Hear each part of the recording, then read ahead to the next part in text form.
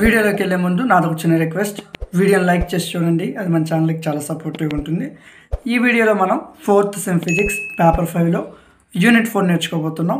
So unit 4లో most important question liquid drop model. చాలా ఈజీగా ఉంటుంది, చాలా చిన్న క్వశ్చనే, కాకపోతే చాలా ఇంపార్టెంట్ క్వశ్చన్ ఇది. సో మీకు 10 మార్క్స్కి ఇచ్చేటప్పుడు 2 క్వశ్చన్స్ ఇస్తారు నాన్న. Liquid drop model, shell model 2 questions ఇస్తాడు. మీకు ఈ వీడియోలో లిక్విడ్ డ్రాప్ మోడల్ చెప్తాను, నెక్స్ట్ క్లాస్లో షెల్ మోడల్ నేర్చుకుందాం. ఈ 2 కలిపి మీకు 10 మార్క్స్కి వస్తాయి, లేదా ఈ ఒక్క క్వశ్చన్ అయితే 5 మార్క్స్కి వస్తుంది యూనిట్ 4 నుంచి. సో జాగ్రత్తగా వినండి, చాలా ఈజీ క్వశ్చన్. సో చూడండి, this model was explained by bore in 1937.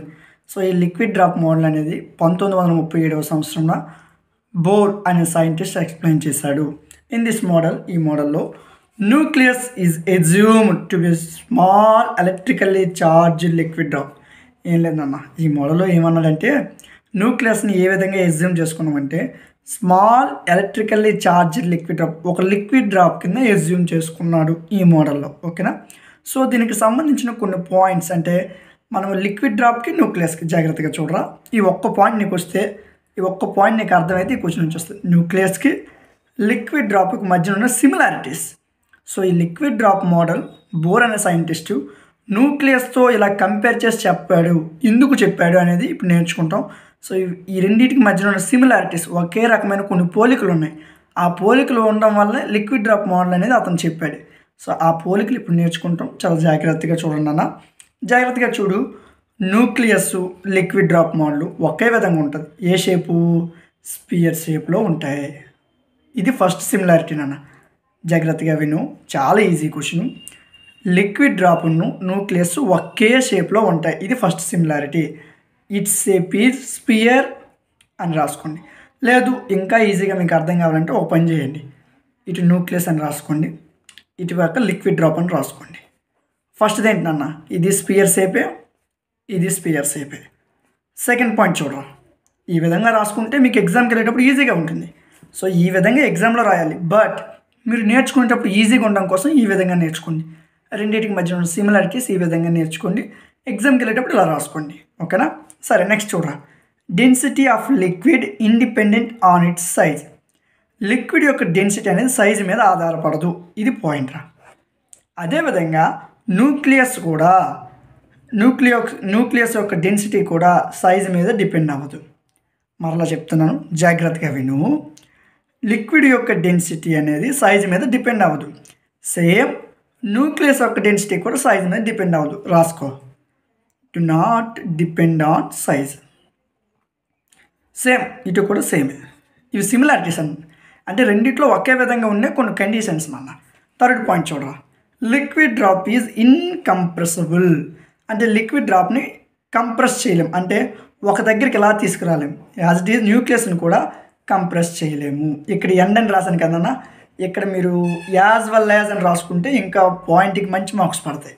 As well as అంటే అదే విధముగా అని అర్థం. సో రాసుకోండి. థర్డ్ పాయింట్ ఏంటి? ఇన్కంప్రెసిబుల్. ఇన్కంప్రెసిబుల్ ఈ విధంగా మనం ఇలాగ రాసుకుంటే మీకు ఎగ్జామినేషన్లో ఈజీగా ఉంటుంది. సో చదువుకునేటప్పుడు ఈజీగా ఉంటుంది, ఎగ్జామ్లో ఇలా రాయాలి. ఎగ్జామ్లో ఇలా రాస్తే మార్కులు పడవు. మరలా చెప్తున్నాను, ఎగ్జామ్లో ఇలా మ్యాటర్ వైజ్ రాయాలా. బట్ మీరు గుర్తుపెట్టుకుంటే ఇంకెలాగా ఏంటి? Spear shape, spear shape. ఇది సైజ్ మీద డిపెండ్ అవ్వదు, సైజ్ మీద డిపెండ్ అవ్వదు. Incompressible, incompressible. ఇది 3 పాయింట్లు. 4 పాయింట్ చూడరా. Surface tension forces act on surface of a drop. So ఈ లిక్విడ్ డ్రాప్ యొక్క సర్ఫేస్ మీద సర్ఫేస్ టెన్షన్ ఫోర్స్ అనేది యాక్ట్ అవుతుంది. యాజ్ ఇట్ ఈజ్ న్యూక్లియస్ యొక్క సర్ఫేస్ మీద పొటెన్షియల్ బ్యారియర్ అనేది యాక్ట్ చేస్తుంది. ఇవి 2 పాయింట్లు రా. చూడండి, లిక్విడ్ డ్రాప్ మీద ఏది యాక్ట్ చేస్తుంది? Surface tension. న్యూక్లియస్ మీద పొటెన్షియల్ బ్యారియర్ యాక్ట్ చేస్తుంది. ఇవి 2 రాసుకోరా. ఇటు పక్క సర్ఫేస్ టెన్షన్, ఇటు పక్క potential barrier. So liquid drop మీద సర్ఫేస్ టెన్షన్ ఉంటుంది, ఇక్కడ న్యూక్లియస్ మీద పొటెన్షియల్ బ్యారియర్ ఉంటుంది. ఇక్కడికి నువ్వు 4 పాయింట్లు నేర్చుకున్నావు ఈజీగా. ఓకేనా? నెక్స్ట్ పాయింట్ చూద్దాం. చాలా ఈజీ క్వశ్చన్ అన్న, సిమిలారిటీస్ గుర్తుపెట్టుకుంటే చాలు. Evaporation of molecule takes place in liquid drop. Liquid డ్రాప్లో evaporation జరుగుతుంది. యాజ్ ఇట్ ఈజ్ న్యూక్లియస్లో రేడియేషన్ జరుగుతుంది. కరెక్ట్గా చూడరా, ఇక్కడ ఎవాపరేషన్ జరుగుతుంది ఫస్ట్ లిక్విడ్ డ్రాప్లో, నీకు న్యూక్లియస్లో రేడియేషన్ జరుగుతుంది. ఇప్పుడు నువ్వు 5 పాయింట్లు నేర్చుకున్నావు. సిక్స్త్ పాయింట్ చూడరా, molecules in liquid drop interact over short ranges. అంటే లిక్విడ్ డ్రాప్లో ఉన్న మాలిక్యూల్స్ అనేది పక్క పక్కన ఉన్న వాటితో ఇంట్రాక్ట్ అవుతాయి. యాజ్ ఇట్ ఈజ్ న్యూక్లియస్లో ఉన్న ఫోర్సెస్ కూడా షార్ట్ రేంజ్ ఫోర్సే, అంటే అవి కూడా దగ్గరే ఇంటరాక్ట్ అవుతాయి. అర్థమైందా? చాలా ఈజీగా వచ్చింది. నెక్స్ట్ చూడరా, latent heat of vaporisation of liquid is constant. నా లిక్విడ్ డ్రాప్ మోడల్లో ఈ లిక్విడ్ డ్రాప్ ఉంది కదా, ఇందులో లేటెంట్ హీట్ ఆఫ్ వ్యాపరైజేషన్ అనేది కాన్స్టెంట్. యాజ్ న్యూక్లియస్లో చూడరా, బైండింగ్ ఎనర్జీ అనేది కాన్స్టెంట్ రా. ఓకేనా? ఇప్పుడు నువ్వు 7 పాయింట్స్ నేర్చుకున్నావు. సో నెక్స్ట్ చూడు, ఇదే last point. 2 or more drops combine to form a heavy liquid drop. 2-3 drops కలిపి పెద్ద డ్రాప్ను ఫామ్ చేస్తుంది. యాజ్ ఇట్ ఈస్ 2-3 న్యూక్లియీ కలిపి పెద్ద న్యూక్లియస్ని ఫామ్ చేస్తుంది. ఓకేనా? చాలా సింపుల్ క్వశ్చన్ అన్న. 8 పాయింట్లు. నువ్వు ఎగ్జామ్కి వెళ్ళేటప్పుడు గుర్తుంటే 8 రాయి, లేదా అందులో 5 రాసినా చాలు 5 మార్క్స్కి. సో ఇలా రాసేదాకా నువ్వు ఏం చేయాలంటే ఈ liquid drop మోడల్కి merits demerits రాయాలన్న. So merits అంటే దీనివల్ల ఉపయోగాలన్న, nuclear fusion reactions are explained by liquid drop model. ఈ లిక్విడ్ డ్రాప్ మోడల్ వల్ల న్యూక్లియర్ ఫిజన్ ఈ 2 రియాక్షన్స్ని ఈజీగా ఎక్స్ప్లెయిన్ చేయొచ్చు. రెండో యూజ్ ఏంటి? బైండింగ్ ఎనర్జీ, అటామిక్ మాసెస్ని క్యాలిక్యులేషన్ చేయొచ్చు.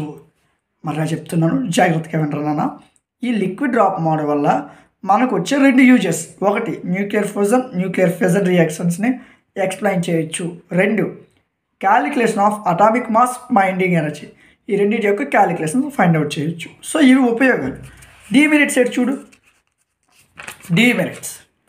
So it fails to explain magic నెంబర్స్ని explain చేయలేదు ఈ మోడల్ అనేది. రెండోది, it fails to explain magnetic moments and measured spins of nuclear. ఇది మ్యాగ్నెటిక్ మూమెంట్స్ని ఎక్స్ప్లెయిన్ చేయడంలో ఫెయిల్ అయ్యింది. ఇది ఒక పాయింట్ అంతేనన్న.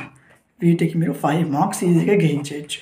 మీ అదృష్టం బాగుంటే లిక్విడ్ డ్రాప్ మోడల్ని కొన్నిసార్లు 10 మార్క్స్ కూడా ఇస్తాడు, ఒక క్వశ్చన్ ఇస్తాడు, లేదా షెల్ మోడల్ అనేదాన్ని ఇస్తాడు.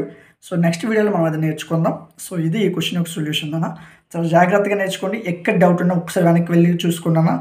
మీకు ఇంకా డౌట్ అనిపిస్తే నాకు కామెంట్ సెక్షన్లో తెలియజేయండి. అలాంటి మరిన్ని వీడియోస్ కోసం మన ఛానల్ లైక్ చేయండి, మీ ఫ్రెండ్స్ అందరికి షేర్ చేయండి, సబ్స్క్రైబ్ చేసుకుని సపోర్ట్ చేయండి. Thank you.